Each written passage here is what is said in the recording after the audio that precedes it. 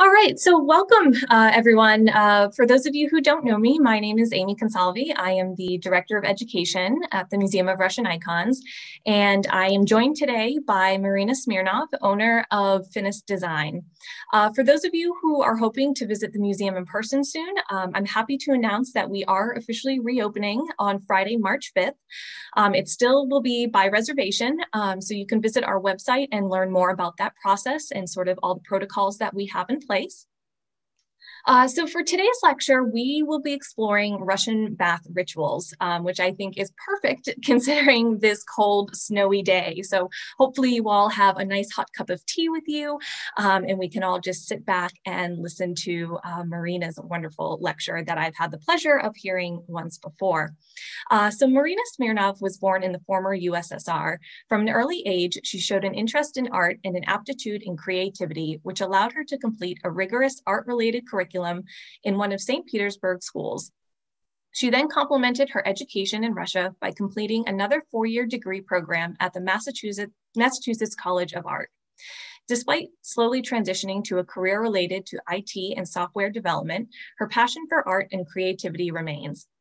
It is this interest to create, which, coupled with having sensitive skin and having a young son who also has sensitive skin, led her to start making quality, small batch handmade soaps in her very own home laboratory, aka the kitchen.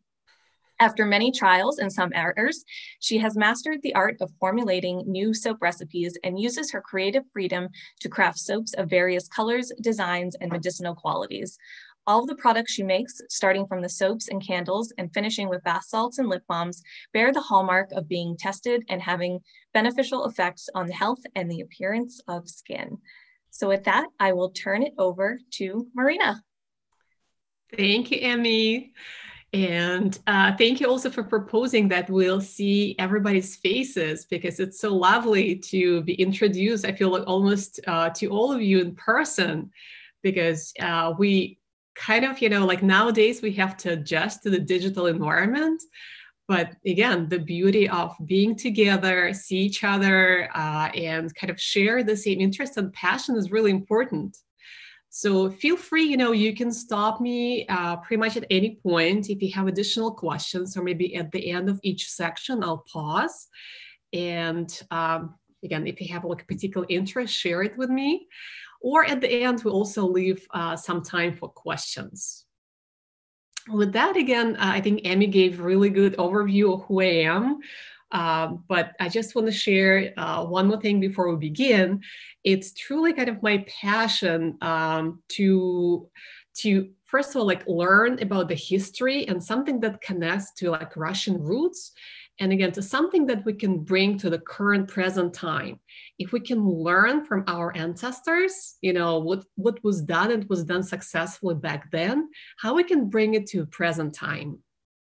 So that's where I also want to leave you at the end with some of the tips or some of the ideas from, the history lessons, or something that we can do, even in our kitchen.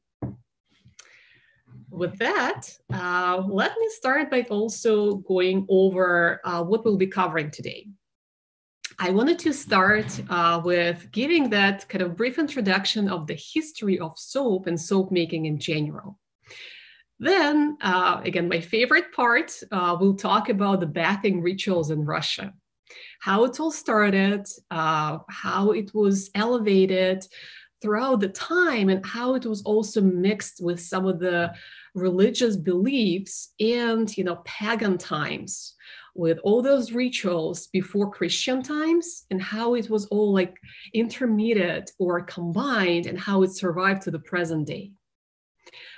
Then also covering industrial production and use of soap in Russia, and the reason why it was so popular and how it was different in terms of popularity compared to European countries. Then another great topic for everybody to understand, the nature and how the synthetic soap alternatives were created. Why they become so popular. And when you go to the grocery store, if you're looking for the bar of soap, are you truly getting a soap, or is it a detergent? And I'll help you to differentiate one kind from the other. And at the end, covering the benefits of natural soap, how you can choose your own ingredients, and how you can actually create soap at home. Or when you start looking for a good soap in the market, you'll know how to differentiate one from the other, or what ingredients you should be looking for, or how you can even read the label to know like this is exactly what you need. And of course, questions at the end. Do you have any questions so far? Okay. So origins of soap making. The more I was learning about it, the more interesting it becomes, because it goes back to the ancient Babylon time. And nobody knows exactly when the soap was discovered. There are different legends that surround that discovery. One of the legends that the name soap came from the ancient name of Mount Sapo. And it comes from, those rituals, the burning of the animals, and when the rain come down and that mixture of ashes and fats combined into that greasy substance, people discovered that greasy substance truly helped to make clothes to be brighter and to help with decreasing and removing any kind of, big stains or dirt patches. So the way how soap was discovered, it was, might say, like purely by accident. And when the first use of soap was not for cleaning bodies, but for medicinal use, or actually not for cleaning bodies, not for, kind of the body use, but for actually washing clothes or for medicine. And another interesting fact that originally soap wasn't in the form that we used to seeing it today. It was that semi-liquid substance that was usually stored in clay, kind of clay containers, or something where it could be contained and used as needed. And that was also, what interesting, another kind of thought from where the name soap came from the Latin word sebum, which means fat or tallow. Because again, originally the soap was created by using animal fats, and only later on in the 7th century, olive oil was one of the main ingredients, or became one of the main ingredients. After the fall of Rome in 467 AD, bathing habits declined throughout the Europe. That what created unsanitary conditions, actually leading to some of the peak of the Black Death, for example. But what's interesting again, that in Slavic cultures or Arab cultures, use of soap continued to be very popular. And those secrets, when it came to kind of the Russian culture, came from Byzantine Empire. And they inherited and from Roman Empire.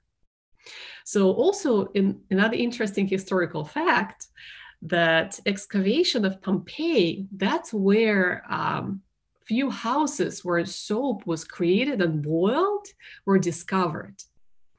So again, just the kind of a compliment to all the bathing houses throughout Italy and throughout the Rome in general, you can imagine that how popular it was at that time.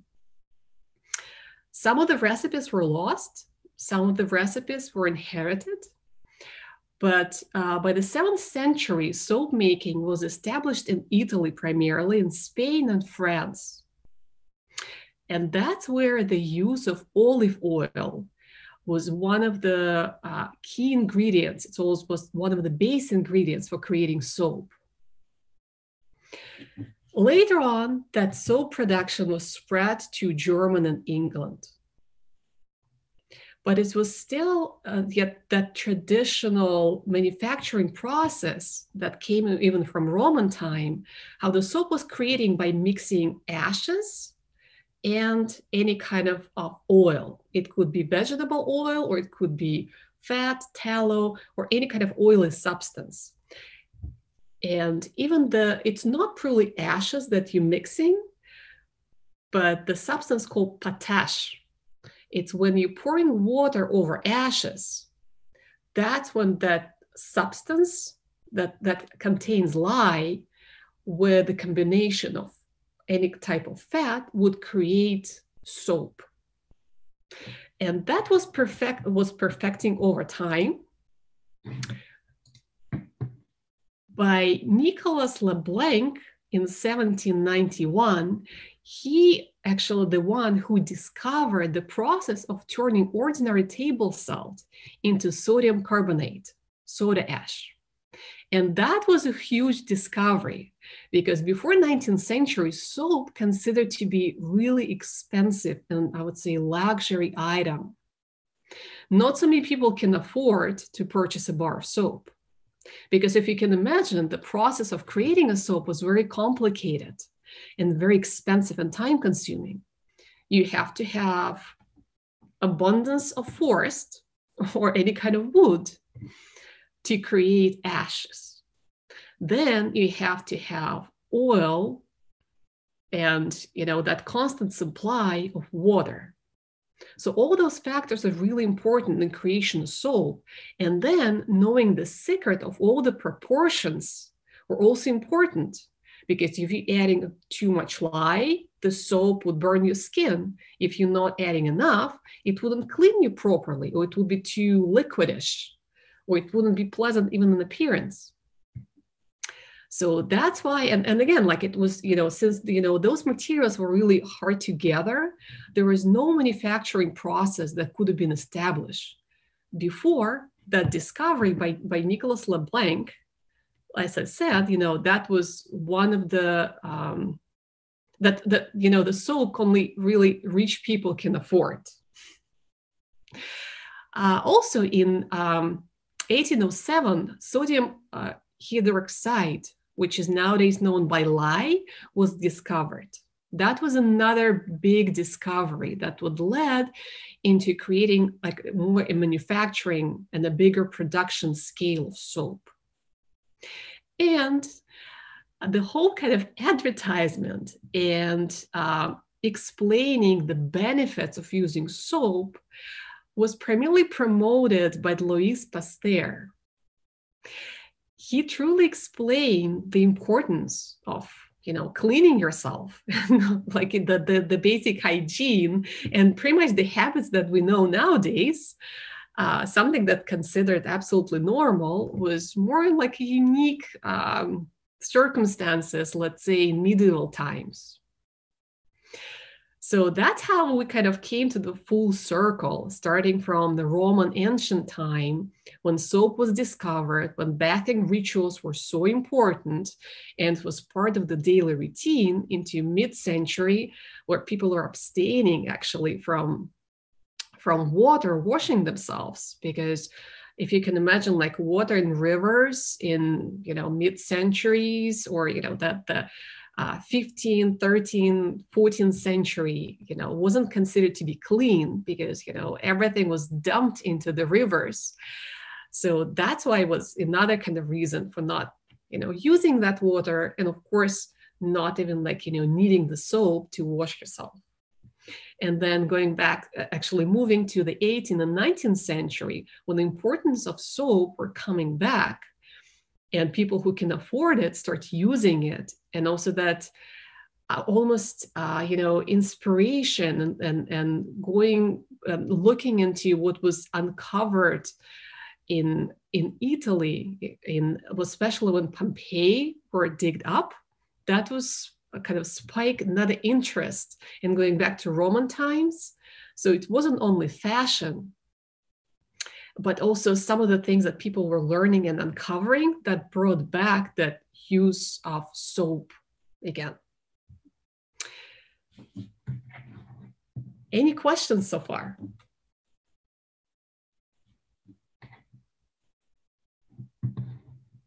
Okay. So moving to one of my favorite subjects, which I love to discuss, that again, like feel free to jump with any questions, or maybe something that you've been experiencing in the past, or something you wanted to learn more about bathing rituals in Russia.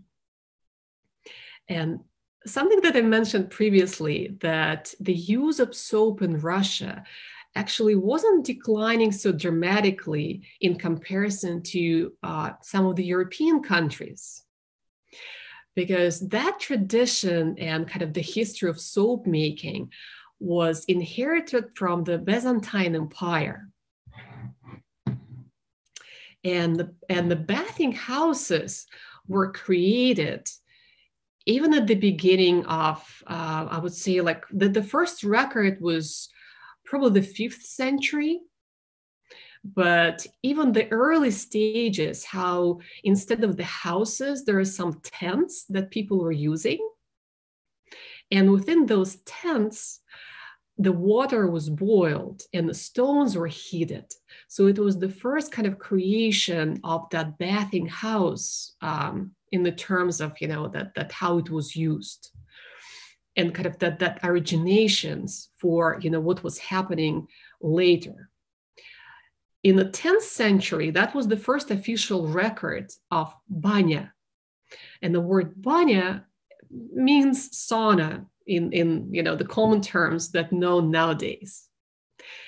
And the key difference between sauna and Russian banya, that in Russian banya, it was used the combination of heated stones and water or steam.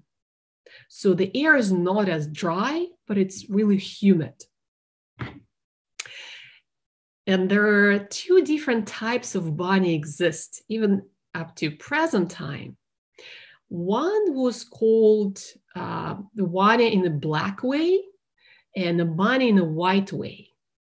And the black way, that's where there is no chimney. And the smoke would go through the door. So the process of heating up a starting banya was slightly different, because you're making a fire and you're heating up all the stones that sits inside that brick, it's like wooden structure, and you're waiting for the stones to heat up. And then if you can imagine, everything inside is covered with ashes. So it's pretty dark.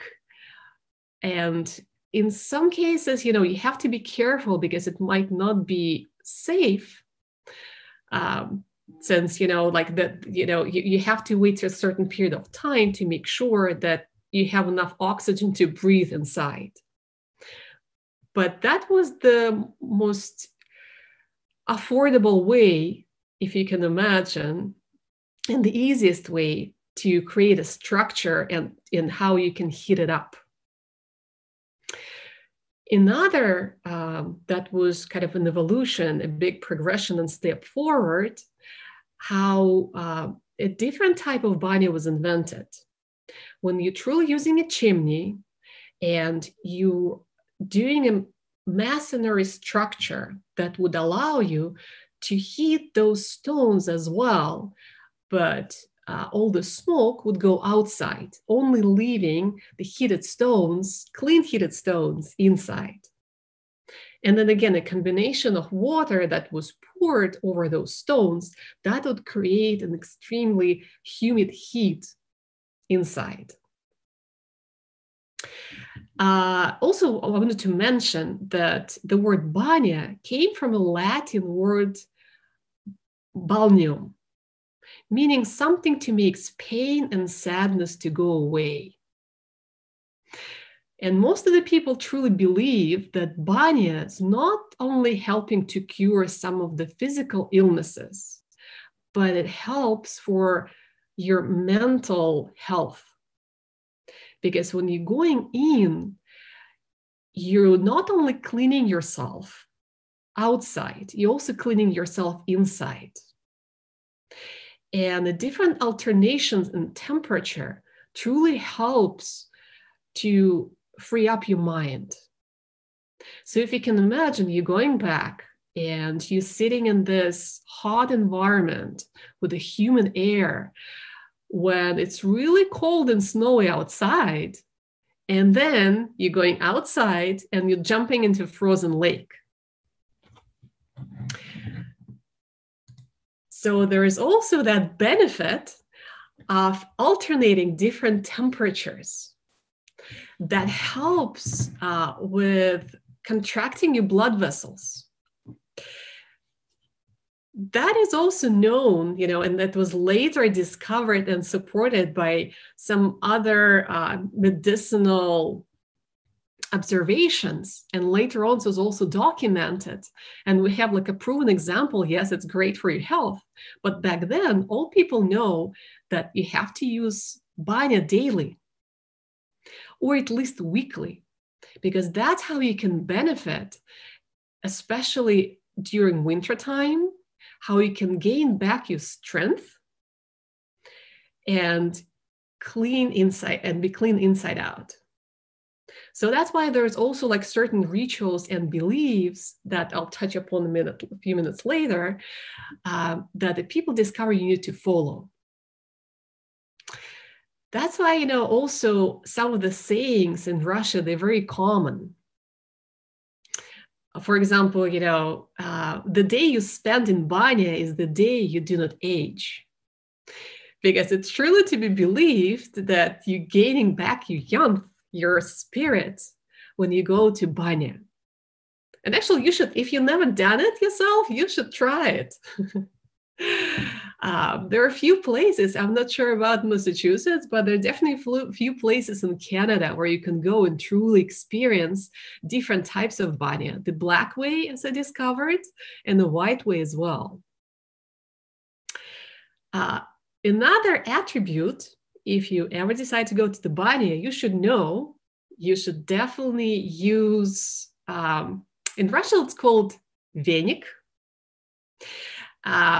It's that kind of a bath broom that you can make yourself, or you can purchase it. And the benefit of this bath broom, that again, it helps to move the air inside banya. It can become more heated. You can feel like, that the certain area of your body will need more heat than the other. But it also helps to open the pores. And it's also a type of kind of massage, depending who's doing it. So also to be found very beneficial. What interesting, during the time of Peter the Great, a lot of Europeans came to Russia. And one of the things that they observed is how Russian people are using banya and how they're using those bath brooms. And at first, they were frightened by the appearance. Because if you can imagine, one people is hitting the other, and it was something that was like that Europeans found fascinating. But after experiencing it themselves and understanding the benefits, they started changing their mind. What appears more frightened to them then became out of like more curious, and something that they decided they want to try. And some of them discovered the experience very pleasant at the end. But don't forget, it's not only about how you use the banya, but the combination of all those rituals that you have to start by rinsing yourself with water, then sitting in the heated room, and then jumping in the cold pond or lake. So all those alternations truly help for your body to go through different temperatures and come back to be clean and rejuvenated. Another, I would say, and again, I was mentioning earlier, that effect of alternating cold and hot temperatures later on were confirmed by some of the doctors, European doctors, or some of the priests that are working around how to improve overall health of well-being. And if you ever been to Czech Republic, there are a whole series of spas where that ritual, I would say, or the effect of alternating hot and cold temperatures now became also a very popular destination. And if you ever heard the word Knape therapy, so that's where it came from. It's based on the Bavarian priest whose name was Sebastian Knape, and he actually confirmed that theory of combining alternating hot and cold water and how you benefit from it. In his study, he was primarily used if you're stepping into different streams of water. So banya, in one sense, your whole body is immersed either in really hot environment and humid, or when you're jumping into the lake, again, you're all submerged into water. But in terms of Knape's discovery, it was when you're stepping and just with your feet and alternating hot streams and cold streams of water. Do you have any questions? So we can then move on to talk about Russian folklore and also some of the traditions that was actually later converted into some of the fairy tales or some of the beliefs that people still, like my grandmother, she still believes in all those creatures that live inside our house or inside the banya. And she's very religious in terms of following certain traditions. With that, I wanted to start. I wouldn't say it's a fairy tale. I think it's a strong belief that, first of all, like every house in Russia have some kind of a spirit that lives inside. And that spirit called domovoy, meaning it's somebody who lives inside the house and taking care of all the possessions inside and watching over the people who's living there. And to emphasize that the banya was considered to be a really important place in the Russian household, a special creature believed to live inside banya as well. That person was called bannik. That was a capricious and sometimes harmful spirit. He was highly respected, but at the same time, people were, he's not as, I would say he's not as good as nature as, let's say, the household spirit, the one that lives inside the house. He was more on the edge of being evil, but still highly respected, as I mentioned. People believe that the bannik can tell stories and that he can predict future. So during that winter time, and again, that going back to the pagan times, that's how, the pagan rituals was later on combined almost and converted into a new way of thinking, I would say, because in the terms when Christianity came to Russia, it still found its existence in the pagan rituals. And the way how the pagan rituals were so embedded into everybody's day-to-day activity that in combination of all the kind of the church rituals, it created almost like a new theme. So in this case, the Yuletide, it's when it's happening I believe that was that time right after Christmas, but the first week after Christmas, that's when young girls were trying to predict their future.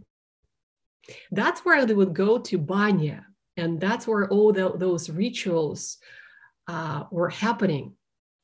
And there were, like, again, different types. Some of them, you would have a bowl of water, and then you have a candle. You were dripping candle backs into the water, and then taking whatever, shapes were created in the cold water, looking at the light or through the light, and looking at the shadow. You can start reading and using your imagination, kind of foreseeing what would come your way during the upcoming year. Another way of predicting future was when you're putting two mirrors in front of each other and you're kind of looking in one, but you're seeing the other behind. So you're creating a tunnel. And at the end of the tunnel, you'll see also different types of shapes or shadows, because also imagine you have all the girls standing behind you, you have the candles burning, and you also have this kind of the overall idea that you're in a secret place, and that the creature, that the binding might observe you. If you think about like how everything was created that moment, in the moment of time, that's where, of course, your imagination you can see other things that you might not see in the regular circumstances. Going back to that interesting creature, the Banyik, the spirit of Banya, people also believe that because Banyik, he lived more in that realm of like evil spirits and pagan beliefs, that you shouldn't really bring any Christian symbols into Banya. So if you have a cross on your chest, you should leave it outside. And another reason for that, if you think from the logical standpoint, because inside the body, it might be so hot, you can burn yourself. So any kind of metal around your neck is not safe. Another thing, that you shouldn't use Banya alone, or you shouldn't use Banya at night when you're alone. Because people believe that Banyak can do something harmful happen to you. And again, from the logical standpoint, it makes sense, because when you're sitting alone in a really, in a heated room with a high temperature, it's better to have somebody else near you just to watch over you, to make sure you're okay. But that's how all the superstitions are happening, and how, all those rituals were created. And others believe that you should use Banya 3 times, that you should go inside only 3 times, because otherwise it might be harmful to your body. Or in old beliefs, it would be harmful because Banyak would do something to you. And because Banyak was such a respectful creature, people were done with bathing rituals and the bathing overall. They were leaving some gifts outside. And one of those gifts might be a tiny piece of soap, because again, remember at that time, soap was a pretty expensive item. Or it could be a piece of bread with salt, again, just to show that respect and thankfulness for using Banya, and for Banyak to allowing them for this ritual to go through and being successful. Another interesting fact, that even so the Banya was standalone structure, usually really well built, if you're visiting somebody and let's say there's limited space inside the house, nobody ever supposed to sleep inside the Banya. So Banya considered to be left alone so that spirit can have its space. So you would either rather sleep in the barn or sleep outside, but never inside the banya. Any other questions or anything that you want me to cover more deeply, or if you heard about certain superstition that you're curious about, I'm happy to answer.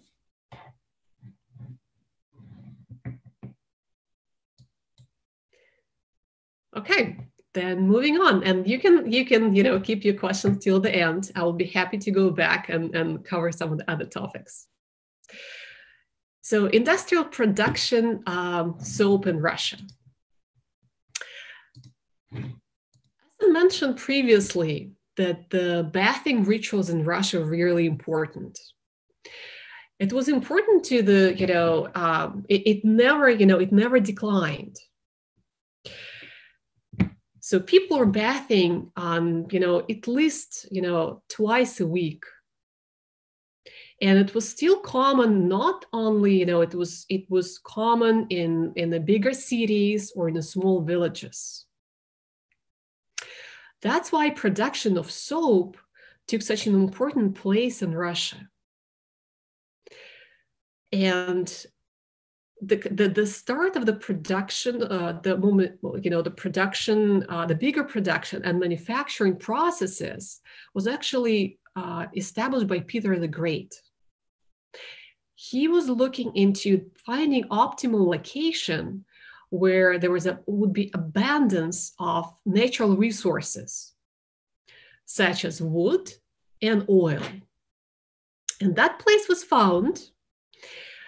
That place was actually the town of Shuya. And if you look on the map, it might appear to be in the middle of nowhere. But actually, because it's been situated on the river and there are plenty of forests that was surrounding it, it was easier to bring resources. There are never shortage of wood. And if you can see kind of that symbol on the right-hand side, that symbol of the city contains what you'll see in the bottom. That's actually the bar of soap. That's how that city overall was known. That was the center of production for all majority of soaps that was sold throughout Russia. And some of the unique soaps were created there, because if you can imagine, if we talk about Italian or French soap, the main ingredients of those soap were olive oil. But in Russia, there are no olive trees. So there were some other ingredients that were used, such as tallow or animal fat, or actually in some cases, it was almond milk or almond substance. Another interesting ingredient that were used, it was also, that kind of that combination of natural resources, finding natural herbs and clays, that was also introduced and brought into soap. And that made that soap unique as well. Another very unique ingredient was using the tar and adding to the soap creates very distinct smell, but also allowing for the extra cleaning ability. And if you're using it in combination of applying it to like washing your hair with it, that would also use also like medicinal use of that type of soap, because it would help to remove dandruff. It would help to with the oily hair and some other issues. So it was almost like a prescriptional soap that some doctors would give to their patients. Another really interesting fact, that one of the famous producers of soap that was happening in the 19th century, His name was Henry Brocard.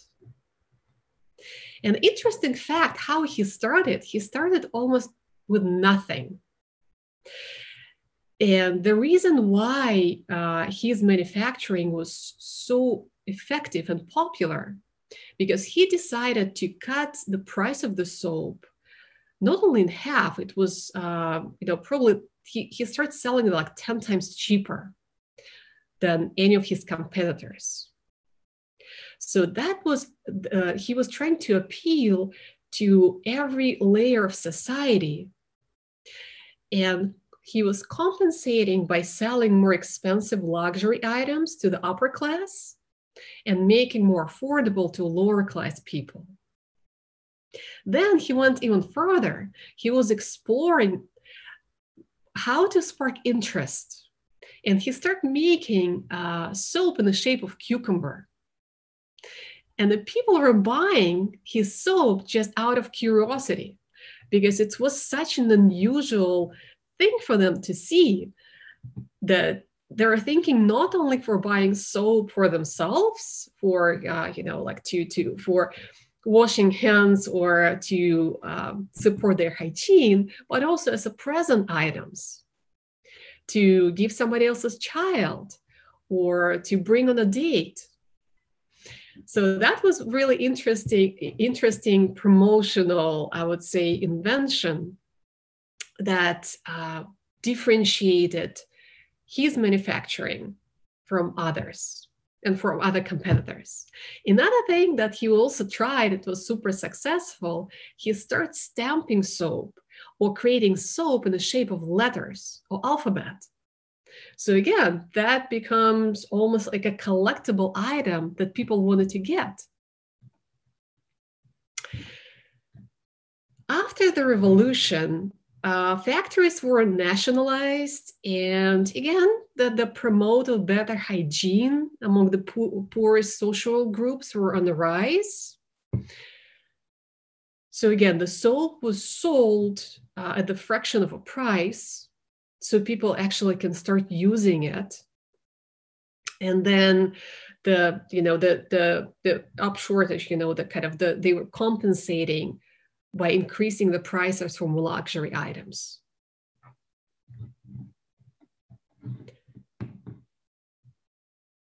Any questions that you might have? I think we have one person who has their hand raised, so I will ask them to unmute. You're just labeled iPad 5, otherwise I would say your name. Hello. Hi. Yes, I have two questions. One is, my aunt is Finnish, and from her perspective, the Finns created sauna. That's the end of the history. So I'm not sure which country came first, or was it the tribes long before Russia was even created? I think also like there is, I think it's hard to, point fingers, who invented it first. Yes. But I think it's also, there is a difference between sauna and, because they're like sauna and a banya, and they're slightly different. Yes, the Finnish sauna is dry steam. That's true. Yes, so there's a dry steam and there's humid steam. Mm-hmm. But I think like looking back, again, I'm pretty sure anybody in Arab cultures, they would also say that they invented it first. It just has a different name. But no matter, who invented it, I think it was such a great thing. Yes, I also have one more comment. We visited in Turkey near Ephesus, a health center, which was called Pergamon. Yes. And I can't recall the date, but they had actual rooms for hot bath and then for cold bath. And then they also were treating psychological illnesses. Yes. So it was the combination, which is really astonishing and something that we really need to reignite in our own culture today. Yes, no, I fully agree. And And it's truly, I've been using, sauna and banya and hammam. I think it's called hammam. Yes, yes. So you're absolutely right. There's so many benefits, not only for your physical health, but I mentioned for your mental health. That's definitely something, if we can bring it on, especially nowadays, we'll all benefit from that for sure. Yes, and the hammam is very well known for men and a place for socializing, where you have all kinds of beating of the body and all of that, all these different people who are skillful in that and rubbing your body with oil. But then it's a social place for men who then bring food in and have wine, because my husband experienced that as an American, and they invited him to eat and drink with them. So it's a really very serious cultural ritual today. Yes, absolutely. And actually, that was one of the reasons for the decline of those bathing places in medieval times, because, too many people were socializing.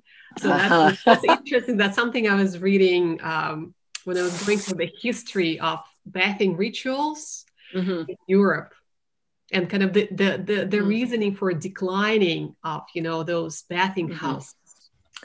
So all the pounds and the health that you may have achieved would be lost at the end. So thank you very much. It's an excellent presentation. Oh, sure. My pleasure. Yes, because I'm looking at time and, I probably have to speed up a little bit. I wish we have more time. I can spend another hour talking about it.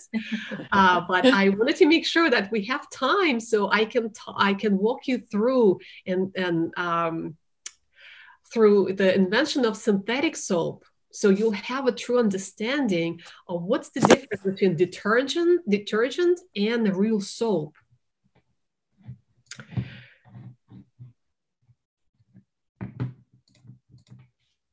So I don't know if you knew about it or not, but when you go to the store and you're looking at, whatever you have on shelf there, sometimes you might not even see the word soap, or it might be saying something in terms of, cleaning detergent or rinsing agent or bathing something, because it might not even contain all the ingredients of the soap itself. But first, let's start about talking about the history inventions.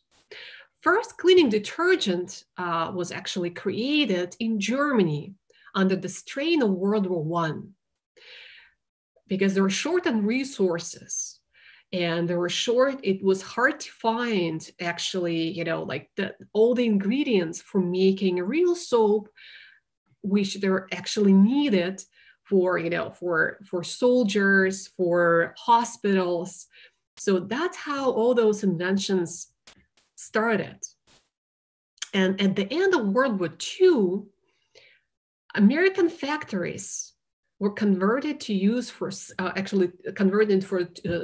civil use, and that's where the home detergents were created.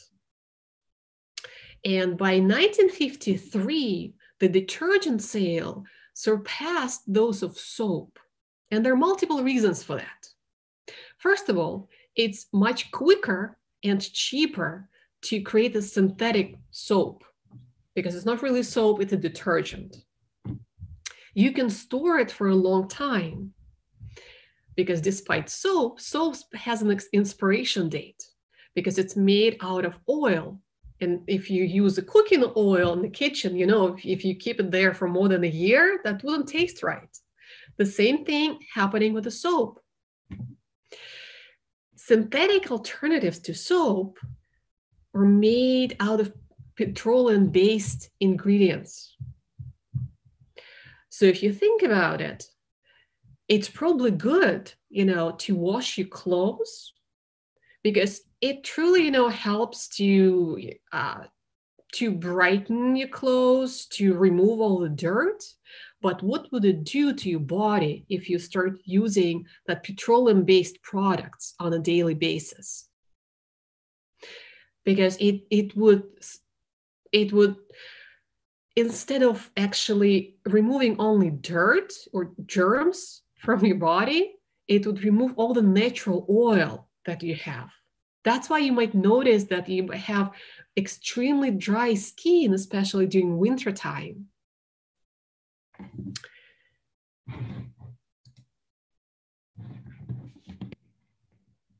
Just looking at the time, making sure that we can cover also the benefits of natural soap. But more than happy to leave some time at the end if you have other questions about synthetic detergents. Maybe like few things to touch before we jump into the benefits of natural ingredients. That if you look at the label, there are only few things that you should see. And the way how labels are designed nowadays, by law, you have to have a more common name, and then you have a Latin name of the product that was used in creation of this, of the soap or detergent. And if you'll see, so the common name, it's something that you should be familiar with. It should be like a tallow or olive oil, coconut oil, or it could be like the word lye there. If you see something else that you couldn't pronounce, meaning that's probably shouldn't use, or it's not truly soap. And detergents, the way how they've been invented and where you're using them, there are definitely place for them. So for example, cleaning your dishes in a dishwasher, because it's not harmful to your body, and the detergent would be rinsed by water, it's probably considered to be safe to use. Also, like washing your clothes, depending how sensitive you are. Again, it's probably okay because it's rinsed with water, it's rinsed away. But if you're applying and using something on your body, you're washing your hands, you're washing your face, you're washing your hair, that's when you might need to start paying more attention to the label itself and what it actually is. And again, I wish I can, because like my personal interest in terms of how things were invented, it was quite interesting that the laundry detergent was invented in 1950. And then the fabric softener was only invented in 1970. So you can imagine that our grandmothers never used any of those things. And they were using simple soap, and they were drying their clothes outside. So also, like, now we have freedom to choose. You can do whatever you want, depending on your own preferences and health benefits. But just something to remember and something to consider. There's always a place for us to use preservatives or to use synthetic alternatives to something. It's just like where it's more appropriate and where it's less appropriate. And now let's talk about benefits of a natural soap. There's no detergents. It is phosphate-free, and it only consists of all the ingredients that, natural ingredients, such as oils that you're using in your cooking in combination with lye. The only synthetic, I would say, thing that it's actually not truly synthetic that is putting into the soap making nowadays is the lye. And the soap itself, the way it's created, when it's a chemical reaction of combining fatty acid, oil, and an alkaline solution, lye. And that process called saponification. There are different types of how we can make soap. It's either the cold process soap or the hot process soap.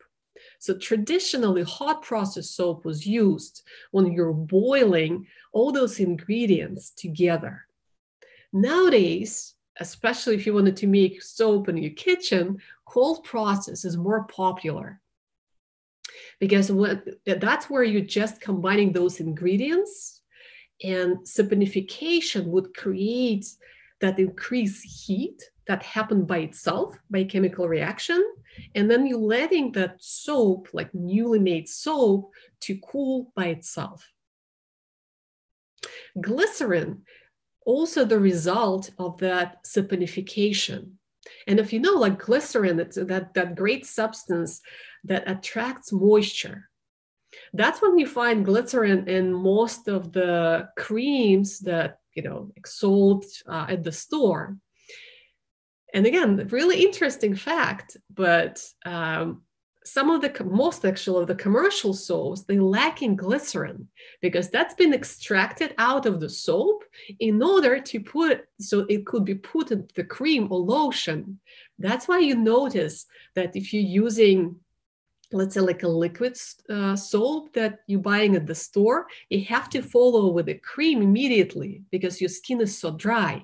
So they're taking one important ingredient out of the soap and putting in something else. So now instead of one thing, you have to purchase two. Another kind of benefit of soap, you can look into the properties of oil itself and what exactly you're looking for, expecting for, the soap bar. If you have a dry skin, if you have sensitive skin, if you have oily hair, there are different combinations of oil or their properties bring you different benefit. Also, and let's probably jump to the next slide, kind of that the combination of those clays and herbs, that would create the unique soap bar that might suit it for your skin type. And oils, it could be shea butter, it could be olive oil, mango butter, coconut oil. There are endless possibilities of different combination of percentages of how those oils are combined. So you might, and another great thing that you can start adding other ingredients such as milk.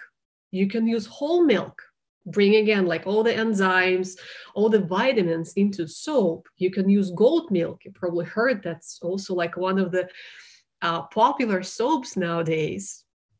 You can make it with almond milk. You can make it with any type of milk. With that being said, you're using quality ingredients to end up with a quality product that wouldn't strip your oil from your skin, that would help to moisturize and actually help to heal some of the skin conditions you might have, such as eczema, or if you have very sensitive skin and you're reacting to those additive or synthetic ingredients in any other cleansing products. So that's why, that homemade, handmade, or natural soap might be a great alternative, something that you can try and truly experience benefit for yourself. Also, like you can notice the difference over time, like even a couple of days, couple of weeks. Sometimes, you'll notice it right away. Sometimes it takes time. But again, for me, it's almost impossible to go back. And that's why it became my passion. And like Amy mentioned, it started with my own sensitive skin and my son's sensitive skin.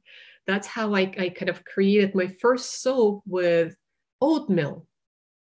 That was very soothing for my baby son at that time. That it truly helped to, he had the eczema when he was little. So that truly helped. I would say like it's cured, but it truly helped, with his condition. So just something to consider, but always remember to look in the ingredients, because some of the labels, they might look bright and inviting, but it doesn't mean that it's truly, like what your body needs. And with that, let's open up for questions. And actually, maybe before questions, I wanted to mention one more thing, that I just recently, I created a new batch of soap. So if you're willing to try, you can go to my website and you'll find there's a promo code, because I truly appreciate everybody who joined my lecture today. So you can use that promo code if you wanted to place an order something, and then I'll send you a small gift as well. Thank you, Marina. And for those of you who have not tried her products yet, I do highly recommend it. One of the rose soaps is one of my favorites. It is really, really nourishing because I too have sensitive skin. So we can jump into questions. Since this is a smaller group, feel free to take yourselves off mute and ask any questions you might have.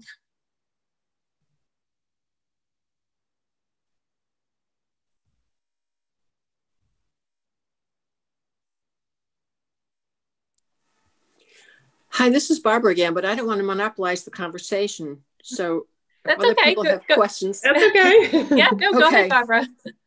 I'll say last year I had a serious case of dermatitis, and I had been traveling in developing countries, and I thought, oh, well, that's it.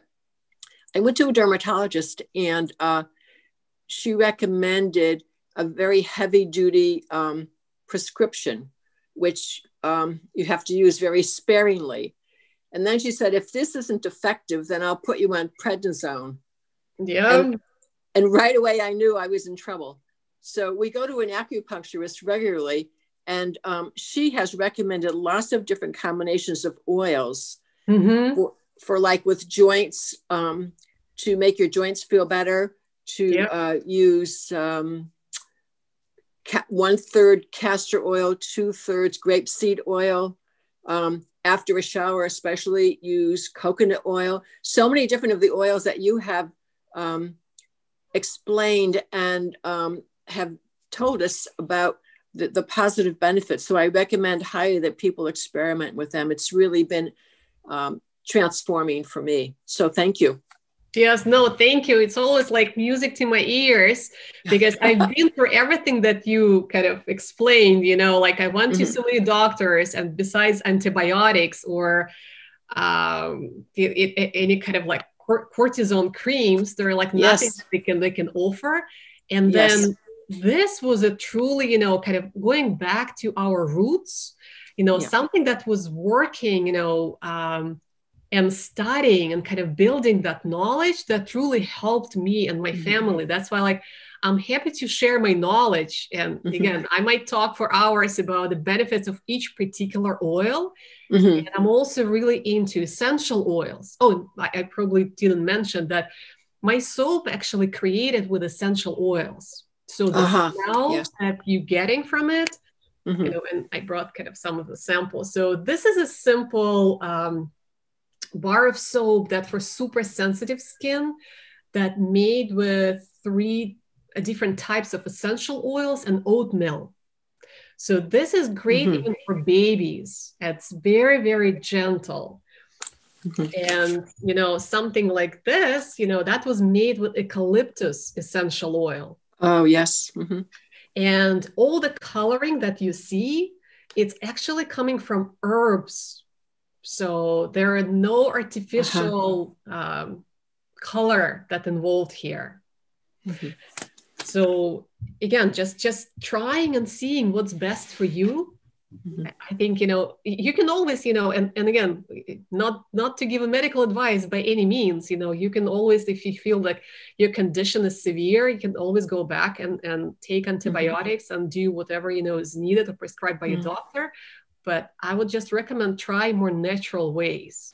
It's almost like with herbal teas, that wouldn't harm you. You should explore all the benefits of it. Thank you. Thank you. Pleasure. We have 2 questions about banyas. So the first one is, are banyas popular all over Russia or mostly in the north? And then can we find any banyas here in Massachusetts? Okay, question number 1. Yes, it's popular throughout Russia, but it's most popular, as you can imagine, in northern climates. Because if you have a long, cold winter, banya is something that people are looking forward. So yes, and in northern part of Russia, banya, I would say, was part of everybody's household. So everybody should either have a banya, build a banya, or it was a common banya that was used by a group of people. Great. And the second one, well, where can find banya in the States? It's tough. I would say if you live near, like that you can drive to Canada, I can list few places in Canada. And they actually have, like I mentioned maybe previously, they have kind of that black style banya and the white style as well. So there are a few places near Montreal.